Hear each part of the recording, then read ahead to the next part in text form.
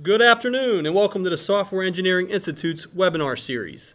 My name is Shane McGraw, your moderator for today, and I'd like to thank you all for attending today's virtual tutorial. Our webinar series presentation today is part one of Architecture and Design of Service-Oriented Systems by Grace Lewis. Grace is a senior member of the technical staff at the SEI at Carnegie Mellon University.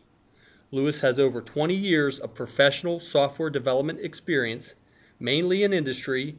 Her main areas of expertise include service-oriented architecture, cloud computing, and mobile applications. And now I will turn the presentation over to Grace Lewis. Grace, all yours.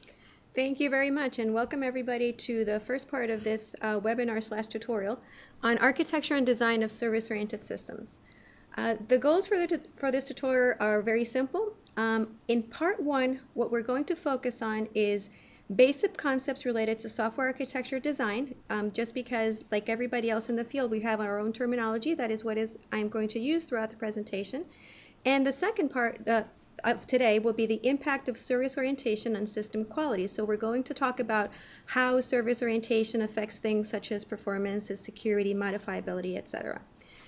The second part of this presentation will be next week, and where we will talk about SOA infrastructure design considerations. We're going to decompose the enterprise service bus into patterns and tactics, and then we're going to talk about principles of service design. In the end, what we want to do is provide a starting point to start looking at quality attributes as a way to design infrastructure and services for service-oriented systems. There is the content of the tutorial. Today is part one, and let's get started. So what is service-oriented architecture? Service-oriented architecture it's a way of designing, developing, deploying, and managing systems. One of my pet peeves is that you will not see me using SOA as a noun. Why? Because I want to make clear that it is not a thing. It is not something that you can buy out of the box. What it is almost like an architectural style, a paradigm, an architectural pattern, you could even think about it.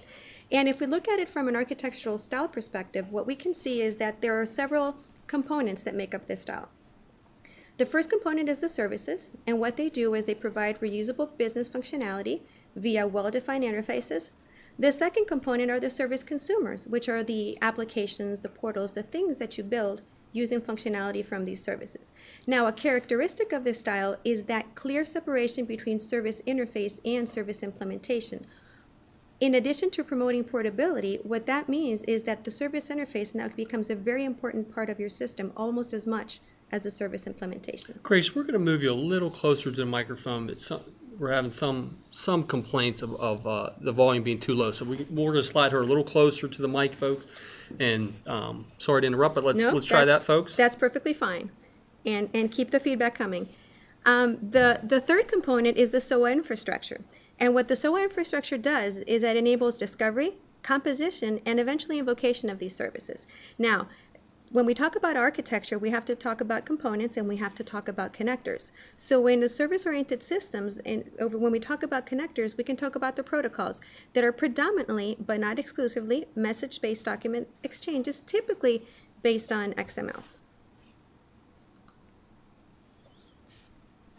If we're going to talk in detail about some of those components, first of all, like I said before, services are reusable components, and what they represent are business or operational tasks. You can think of them as steps in a business process, for example, customer lookup, credit card validation, weather, etc. A characteristic of services, and also what has promoted, I guess, this architectural style, is that they can be globally distributed across organizations precisely because of that separation between interface and implementation. And they can also be reconfigured into new business processes, which is why there is that emphasis on reusable. The third thing about services is that service interface definitions are well-defined artifacts, and they're available in some form of the service registry. This is almost a requirement of the architectural style. If you can't find out what services are out there, then it's almost like defeating the purpose of this architectural style. And what I mean by registry is not necessarily a very sophisticated registry product. It could be a web page, it could be a wiki page, it could be just some type of document that says, here are the services within our organization, and this is how you would use these services.